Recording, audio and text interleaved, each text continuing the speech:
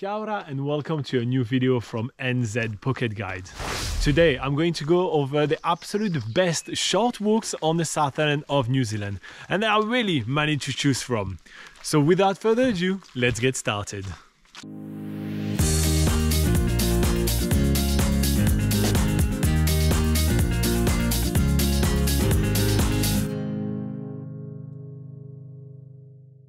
Alright, so let's begin with one of the most picturesque places on the south island of New Zealand, and that's the Hokitika Gorge.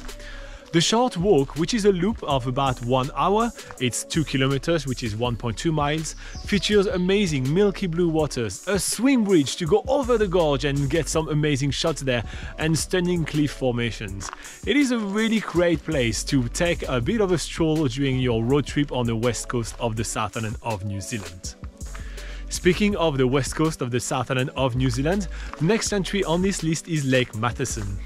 Lake Matheson is this lake that you've seen on most of the New Zealand postcards, featuring a perfectly reflective lakes and vistas of the Southern Alps. This lake is absolutely amazing, and the hike to get there is very flat and suitable for all fitness levels.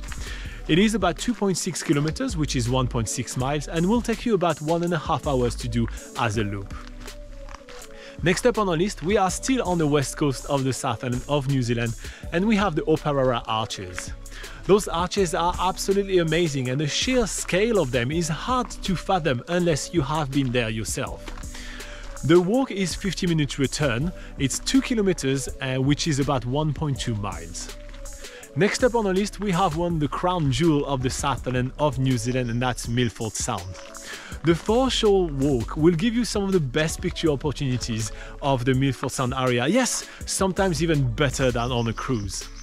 There you'll be able to take pictures of all those towering peaks bursting out of the seas, and the walk itself is, well, it will take you 30 minutes to walk that 400-meter hike because you're going to take that many pictures. And by the way, 400 meters is only about 437 yards. Next on the list, we're going back up north of the south island of New Zealand, and that's the walk to the center of New Zealand. So, like in every country in the world, New Zealand has a geographical center, and it is located near the town of Nelson. The hike to get there is about 30 minutes one way because it's mostly uphill, and it is about 800 meters, which is 875 yards. In the Catlins region of the south island of New Zealand, there is a lot of different short walks which are worth doing, but if I have to only pick one, I will pick Cathedral Caves. You have to pay a small fee in order to tackle this walk, and you have to go at the correct tide times, but it only takes 30 minutes and will feature amazing beach and rock formation that you won't want to miss. And finally, rounding up this list, we have Whaririki Beach, which is only a 20-minute one-way walk. It's about 1 kilometer, so it's about 0.6 miles, and it features amazing rock formations far out at seas, as well as sand dunes, and there's even a baby seal nursery nearby that, if you're lucky enough, you'll be able to see some great wildlife. It's definitely worth checking out. Alright, so there is much more for you on nzpocketguide.com, so make sure to check it out. And the whole team is joining me in wishing you the best time ever in New Zealand.